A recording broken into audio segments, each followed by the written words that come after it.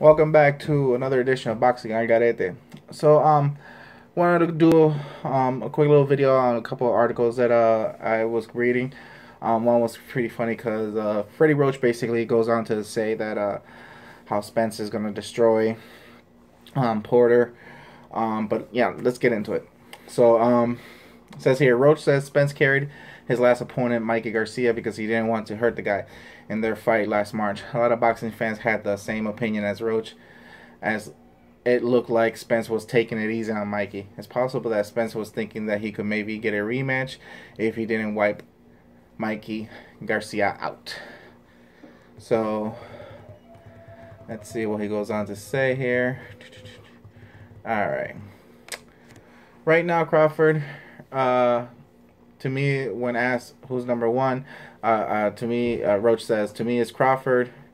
Number one is Spence is number two. They need to fight each other. The winner will be the best fighter in the world, pound for pound, yes. Said Roach when asked if Spence will beat Sean Porter. Spence will kill him, much better fighter, different class. He carried Mikey Garcia. He didn't want to hurt the guy. Mikey Garcia wouldn't be a bad matchup for Pacquiao. Maybe they might make it at 144 or something like that. Manny walks around at 138 anyways. He has to eat extra meals to make 147. He only went to 147 for money. He would like to fight Mayweather one more time, but I think he's sleeping somewhere and crying.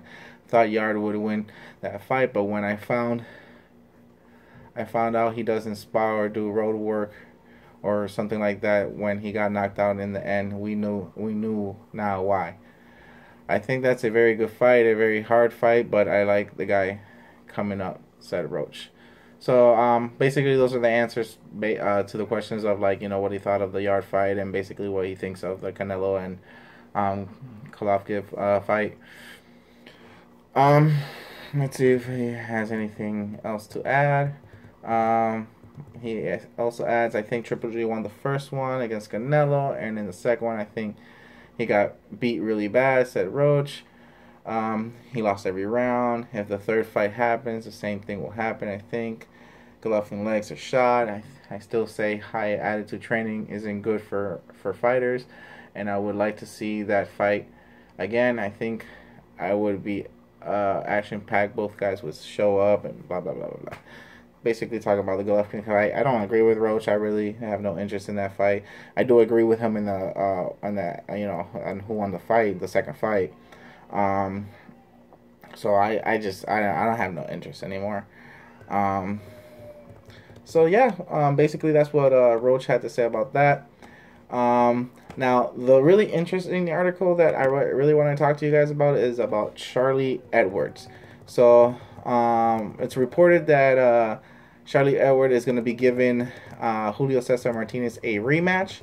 Now, I found this very interesting, and very doubtful at first, but I got excited because when I saw the fight, and after how it ended, and what they did to the Mexican, basically, taking the championship away from him, I felt that it was a good.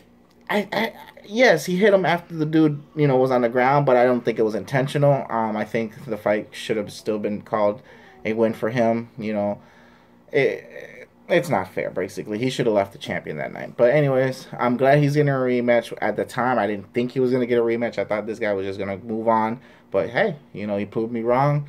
In the article, he goes on to say it's going to be probably early next year. And yeah, so let's see his statements on what he said exactly.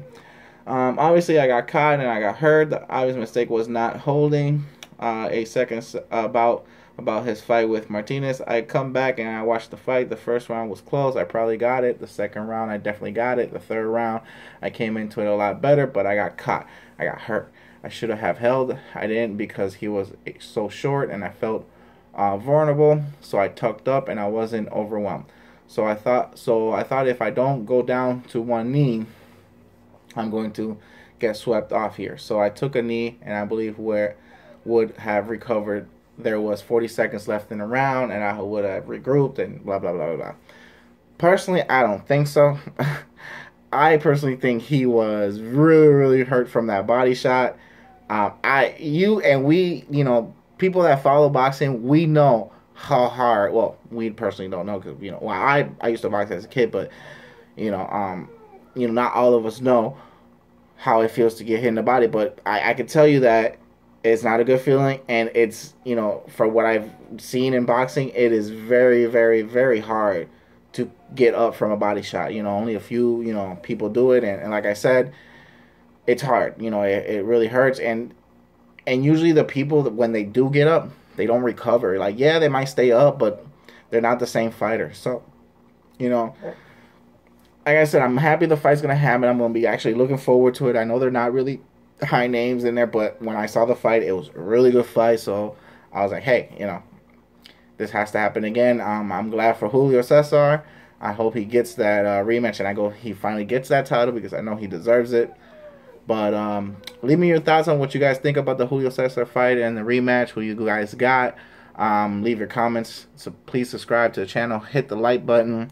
And don't be a stranger. Let's get this boxing worldwide movement going. Peace.